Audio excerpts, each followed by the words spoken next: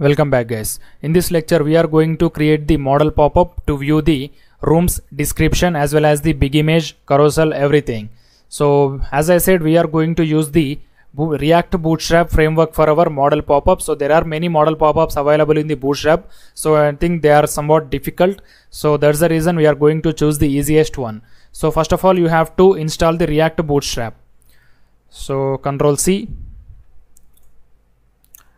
npm I React Bootstrap. So it will install. So you can open the React Bootstrap, React Bootstrap model. Open the first one. So it's very simple. So if you click on this button, it will give the model pop-up like this. So this is the model header, this is the model body, and this is the model footer. So if you have any input fields, you can click on this save changes. If you do not have any input fields, you can click on this close button or this close button. So it's very simple. It is a simple functional component. You can copy this entire code and paste it in our component. So first of all, copy these hooks. So I'll explain later this. So first of all, copy and paste it in our component. Here write npm start, and in the room.js copy it and paste it here. Ctrl S, and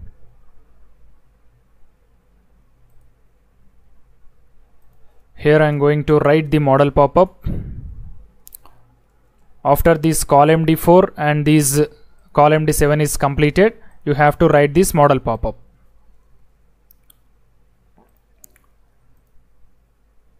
So here you have to copy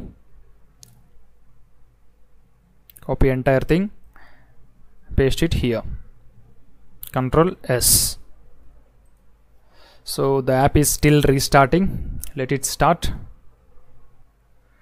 Here you can see, guys, the application has restarted, but we got the error model and button. So we have to import this model and button from the Bootstrap, React Bootstrap. So at the top I am going to write import model and button from React Bootstrap, and we are also using this useState hook, so let it import these also. useState, Ctrl S. Now the error should gone. Yeah, now there is no error. So let's click on this, refresh the page. So here you can see we got this button, launch demo model. Later we will style this, don't worry about it. Click on it. So here you can see we got the model pop-up. So close it, and now apply the launching action instead of this button to this button. So remove this button and apply the same action to this view details button. So it's very simple. So here you can see for this button we are having the on click. So apply this on click function to our button, view details button. Remove this button, Ctrl S. So here you can see we are having this button, and here I am going to write on click, and for this on click we are going to write handle show. So we are having two functions, handle show and handle close. Handle show is button is used to display the model pop-up, and handle close function is used to hide the model pop-up. So here you can see we are having two hooks, const show, const set show. So these two functions will update the show values. So we are going to display the model pop-up based on that show variable only. If show is equal to true, it will display the model pop-up. If show is equal to false, it will hide the model pop-up. So this is the only thing we need to change in this model pop-up.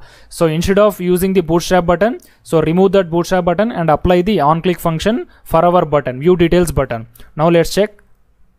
Click on view details. Here you can see now we got the model pop-up. So now I am going to edit this model pop-up. So instead of their data, we are going to add our room data. Close it.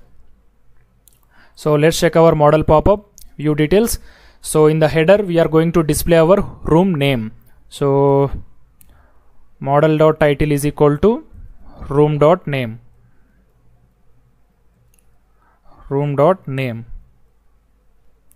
and in the model body we are going to add the image carousel. As of now, remove it. So here I am going to remove this save changes button. So here in the model header we want close button, so keep it as it is. Control S. Now let's check view details. So we got the room name and close button and this description in the body. So instead of this description I am going to add the bootstrap carousel, not bootstrap, React bootstrap carousel. So in the bootstrap also we are having the carousel, but the code is very difficult, so we are going to use the React bootstrap carousel.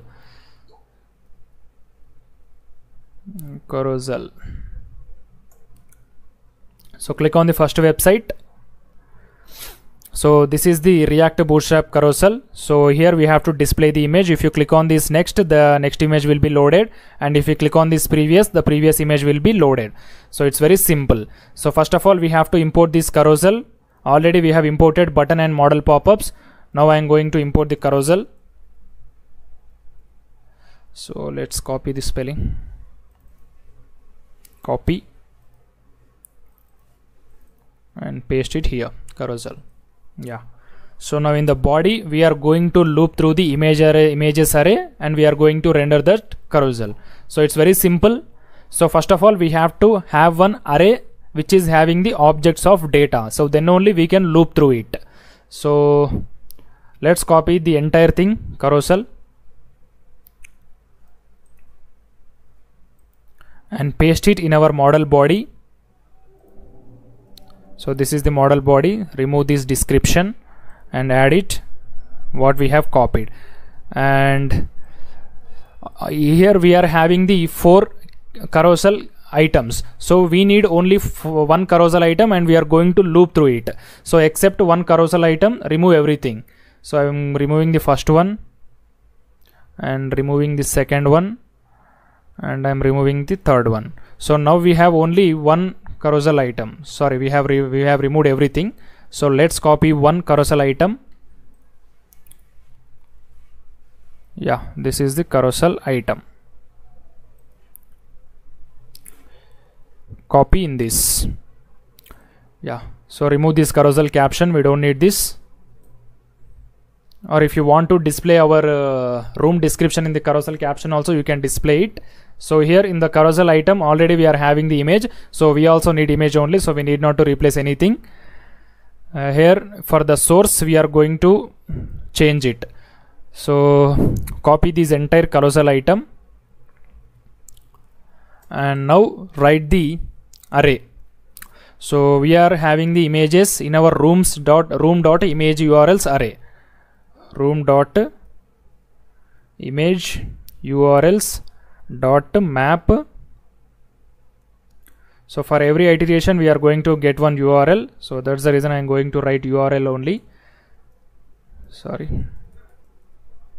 Yeah, so here return, copy the carousel item. So for every iteration we are going to get one carousel item, and in that carousel item we are having only one image. So here I am going to change the src. Src is equal to URL. That's it. So remove this alt, Control S, and now I am going to add the styling for this image. Class name is equal to big img. Already we are having the small img. Now I am going to write the class name as big img.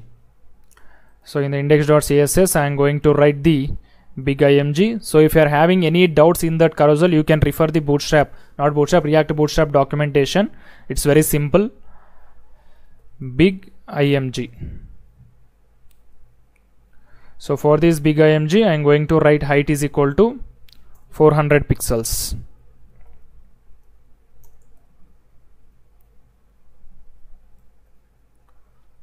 Yeah, now let's check. Refresh the page, view details. So we are having these next and previous icons. Here you can see, if you click on next, the room is loading, other room is loading. So I think we have to increase the width also. So you just need to add one line to this model pop-up. Just write the property called as the size. So here you can see we are going to write the size property for this model. Size is equal to LG, large. So now it will increase the width.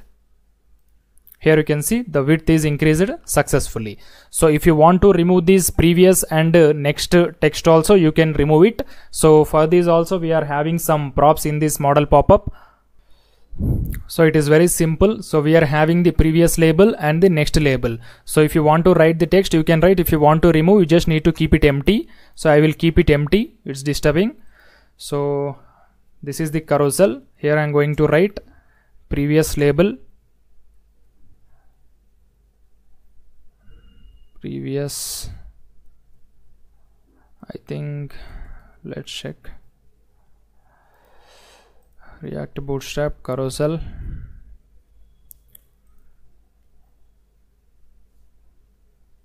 Yeah, prev label, not previous label, prev label.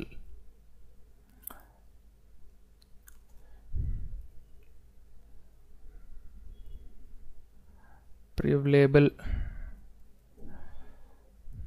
equal to empty, and next label is also empty. That's it. Now let's check. Now we should able to see only arrow icons. So the text has gone, you can see here. So we are only having the arrow icons. So now in the bottom of this image I am going to apply the description. So bottom of this carousel, P, that means paragraph, room dot description. Yeah, Control S. Here you can see now the description is also applied successfully. So now I will hide this close button, so it's disturbing.